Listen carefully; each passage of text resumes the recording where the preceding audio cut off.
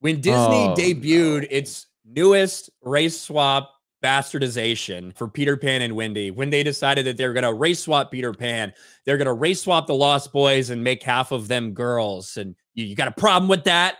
And then also race swap Tinkerbell. It didn't go over very well with fans. You saw this ratio. This is something that's going to be exclusively on Disney Plus. Unfortunately, we won't be able to see any box office numbers for it, which I wish we could. I wish they would have released this in theaters.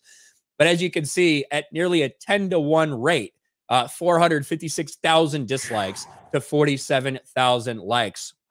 And this was actually really, I think, one of the first ones we've seen where more backlash, like from publicly, from like, I guess the woke community was almost like, you know what? Hey, we asked for a little of this. We're kind of tired of it. Disney faces backlash over race swap Black Tinkerbell, would rather have new POC characters. And you saw a lot of this, people finally saying, hey, you know what? Disney doesn't actually care enough about Black people to give us characters. They're just giving us sloppy seconds from white people. Disney couldn't care less about making new stories with POC characters. They just put POC people to play white characters. And that shows how lazy Disney is and how racist this is, that they don't think they deserve their own. Same thing here. Instead of giving POC their own movies or making new movies with POC characters, they decided just make white characters Black for some reason. Well, they're continuing to make this worse because the actress who plays Black Tinkerbell, Jeremy, is speaking out. And she's saying that Disney, they're not just plugging Black and brown people into these spots. They're intentionally doing this to give us the fairy tale we deserve. Jesus Christ. I don't know, Yara Shahidi, I actually think you deserve more than that. I actually think you deserve more than sloppy seconds from white characters. I think that you deserve better, but you don't. So I guess that's where we are. It's interesting that you see pronouns and bio people saying the same shit we've been saying for the last few years. And now suddenly it's a little more acceptable. It's almost like that happens pretty often. It's almost like we told you guys that the sequel trilogy, it didn't have a plan. And then by the time we got to the Rise of Skywalker, and they pretty much abandoned everything that was set up in The Last Jedi because they didn't have a plan. Then The Last Jedi fans were screaming and crying and whining because why? They didn't have a plan. But of course, saying they didn't have a plan before the freaks, I guess, figured it out. Well, that was racist and sexist and toxic, and we were just being negative.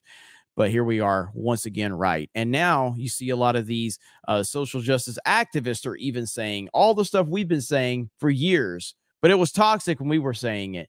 Now, suddenly, you're starting to see we were exactly right.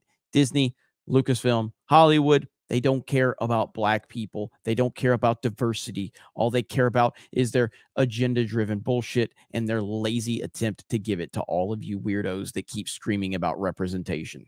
Maybe we should just put pronouns in our bio, Jeremy, and then we'll be able to say all these things and not get any backlash. I don't know. Yeah, I heard that. That. Now, she goes into this interview and she talks a lot about her college experiences and African-American studies and all this bullshit. Till finally gets to this. Met with praise from the interviewer over how the House of Mouse latest casting habit indicated they were moving in a more inclusive direction.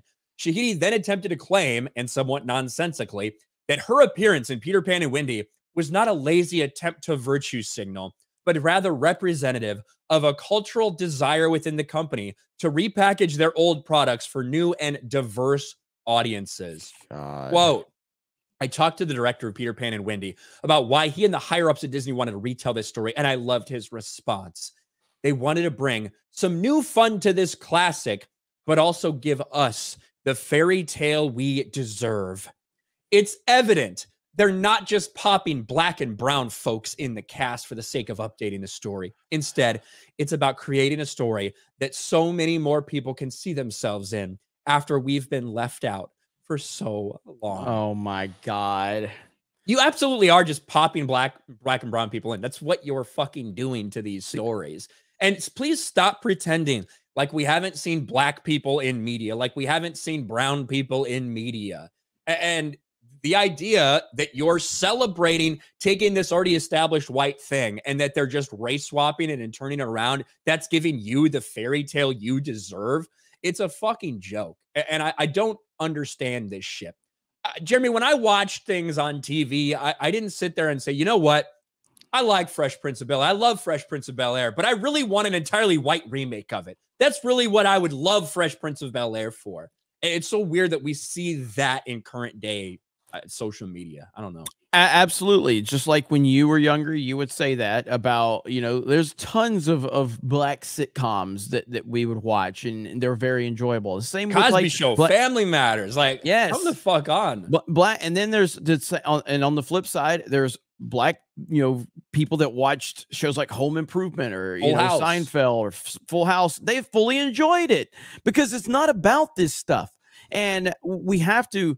They're preying on the mentally ill and the mentally weak is what they're doing. That's what they're doing with this stuff. Like they want to find these mentally ill people. They want to prey on them so they can make them be these victims. They just continue to push it and push it and push it.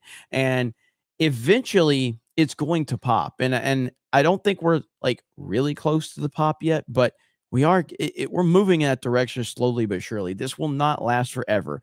This will be an era where people will look back on and go, how the hell did this happen? And I know it's hard to believe that that's possible, but it is. And I do believe that we're going to look back on this time and recognize how nonsensical it is. It will happen. Like, and a lot of us already sustainable, right? Like this shit like is showing that people are getting over it. When, again, like you said, when you're getting backlash from the black community, when you're getting backlash from the woke community, when you're getting backlash from the people that like this stuff, you think that that's pandering to, like that because let's be real, that's the audience you're targeting when you do things like this for your more diverse and modern audiences. And they're telling you, nah, this is kind of bullshit. Like, we're kind of getting tired of this. We realize your game.